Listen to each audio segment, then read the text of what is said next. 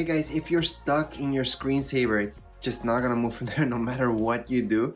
Don't worry about it. It's really easy to get back from this. All you have to do with your keyboard is press Shift, Control, Eject. Okay, so that's Shift, Control, Eject. If this is a MacBook Pro that you guys are talking about, or any MacBook for that matter, then instead of the eject, it's gonna be the power, okay? So again, that would be Shift, Control, and then power instead of the eject key. And then that should get you guys back up. So I'm just gonna press that, and there we go. That's it. I'm back again. This happens sometimes, it's just a glitch. If after that you're still stuck, then you might have to turn off your Mac. So for an iMac, the power button's right behind it. Just hold on to it, power it off.